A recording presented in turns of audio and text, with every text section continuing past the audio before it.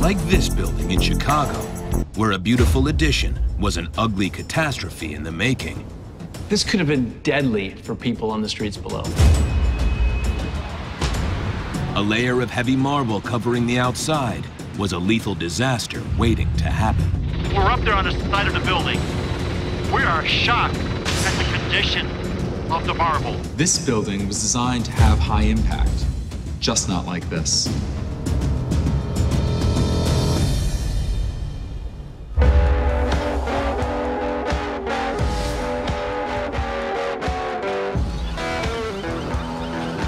The Windy City has long been famous for its bold architecture.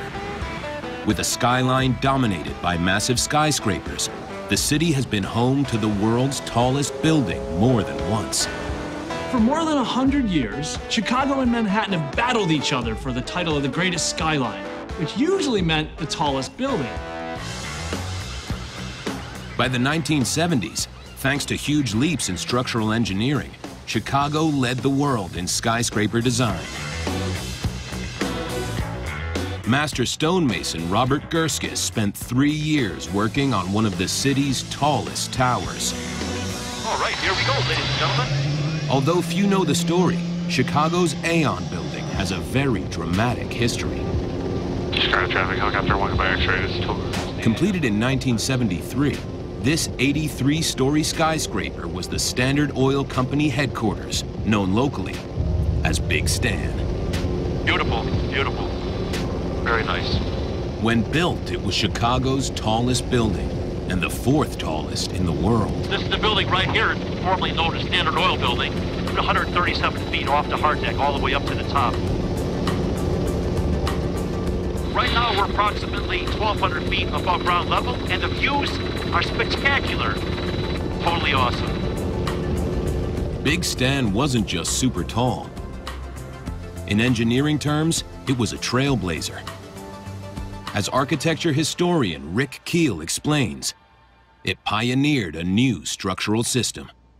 The AON Tower actually has the frame of the building and the support of the building in the outside wall.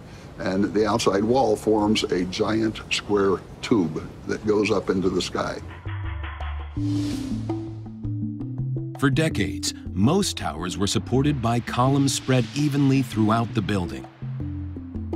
But for Big Stan, architects placed steel columns in tightly packed rows around the outside, known as a tube frame, with a central core of columns. That tube is then tied across between the floors to the center elevator core, which gives it more strength. Tube-framed towers could resist greater lateral forces from high winds or earthquakes than their predecessors, allowing them to grow taller. With Big Stan, the columns were long, slender triangles running the full height of the tower, interspersed with narrow windows. But the architect had bigger plans beyond the revolutionary steel skeleton. As well as innovating the internal structure, the architects wanted to create an iconic exterior that truly shone in the skyline. That shine came from one of the most ambitious cosmetic jobs since the Great Pyramid of Giza. All 83 stories of steel would be covered with top-of-the-line Carrara marble from northern Italy.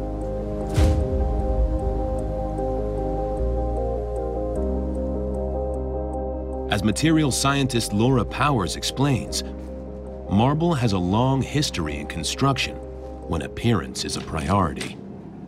Carrara marble is a wonderful stone. It was Michelangelo's marble of choice for sculpting because it is so pure, it's very predictable when you're working with it. Because it is such a special stone, when someone wants to make a statement, they'll use Carrara marble. Marble can be highly polished and solid blocks will last centuries.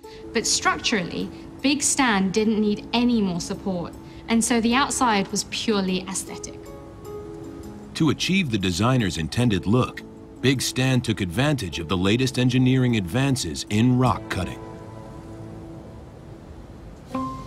The plan was to cover the triangular columns with thin sheets of marble, just 1¼ inches thick, running from street level to the top, 83 stories above. In all, it took 43,000 panels, each weighing as much as a motorcycle. In 1973, when Big Stan opened its doors for business, it was the tallest marble-covered building in the world. But just a decade later, the shine began to fade.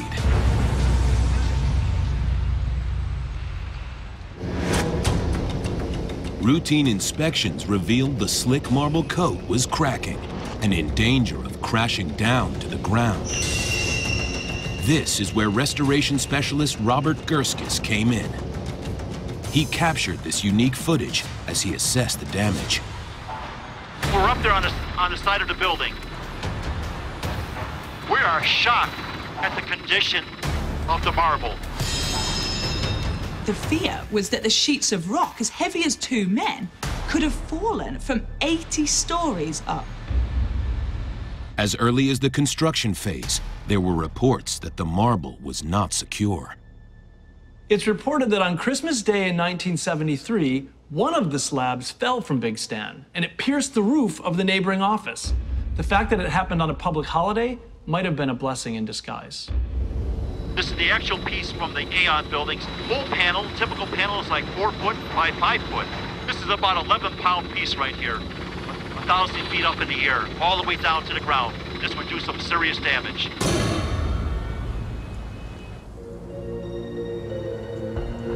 So, why was the same type of marble that had lasted over 500 years in Italy struggling after less than 20 in Chicago?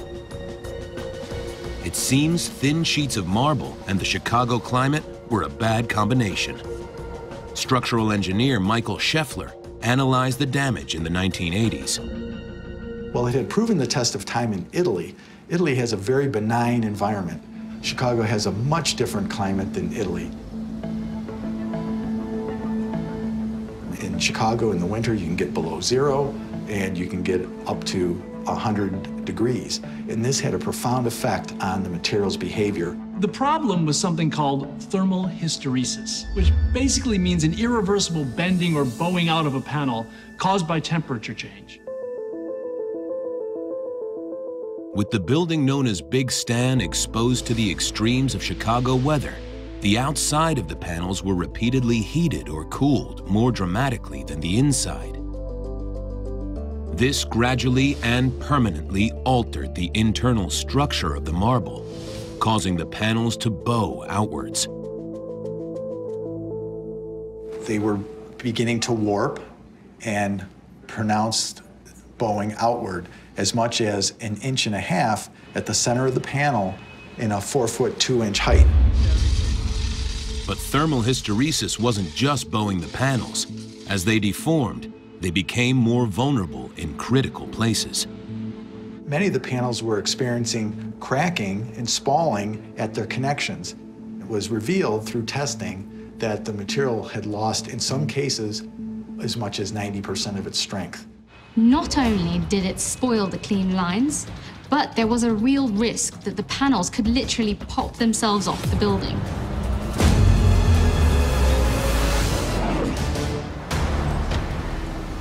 In the 1980s, the marble facade on Chicago's Standard Oil Tower was cracking, and something had to be done to protect people below. A very temporary solution was found until a complete redesign could be put into place. Stone restoration specialist Robert Gerskis explains. This building was a total challenge because we had to put on straps on over 43,000 pieces of marble. If it wasn't for the straps holding on to marble on the side of the building, we would have a huge problem. Pieces probably would fall off. The ultimate solution was just as bold as the original design. Robert was one of the master stonemasons tasked with replacing all 43,000 heavy marble panels. This job was just massive in its undertaking. This is the largest, probably the biggest recladding job, the tallest recladding job in the world at the time. The audacious plan was to recover the entire building in a much tougher Chicago weatherproof stone, granite. We started replanting in 1988. We had to take off 43,000 pieces of marble and replace it with 43,000 pieces of granite, all done on the outside, and the building is still occupied. They did not shut down the building. So the people that worked on this building had to be the best of the best in the business. Replacing the heavy panels, more than 1,000 feet up in high winds, was more than just a technical challenge for Robert and his team. And sometimes we had to contend with very, very high winds. It was very, very scary. You had to be aware of your surroundings. And with that being said, courage is learning how to manage your fear. By 1992, after nearly 4 years, the biggest renovation on one of the tallest buildings in the world was finally complete. Replacing the thousands and thousands of panels is said to have cost $80 million, nearly half the original construction cost. But nearly 30 years later, the cladding is still going strong. While the drastic solution was expensive, it was a huge success. And since Big Stan's original high-class cladding catastrophe, architects and engineers no longer use Carrara marble for external coverings anywhere in the U.S.